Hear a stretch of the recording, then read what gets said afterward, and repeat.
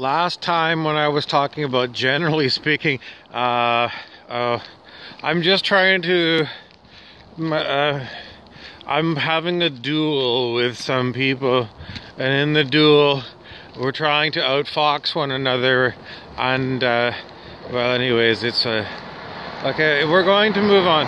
Let's see. Now, last time I said I would give you more talking about practical magic. And I also wanted to talk about boxing, and perhaps we want to talk a little bit about somebody wants to talk about okay, let's start off with forget about that. We're not going to talk about all that stuff. Practical magic. I don't know any magic, so practically none anyway. So somebody want to talk about, no, we're not going to do as above, so below again.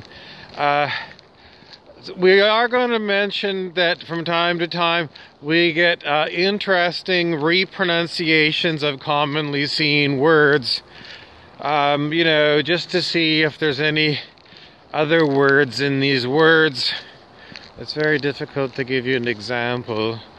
Well, we were looking at a French surname, LAberge, and we found out that there's two spellings of LAberge, LEberge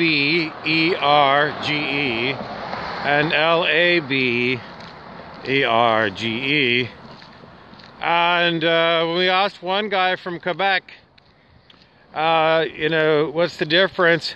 He said, well, if they were from France originally and they moved to the United States, they used the LAberge spelling for LAberge, and otherwise they might use the LEberge, L-E-B.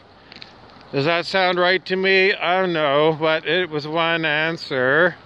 And then we asked what did berge mean, B-E-R-G-E, and we got the idea from the translation we were doing that it meant meadow.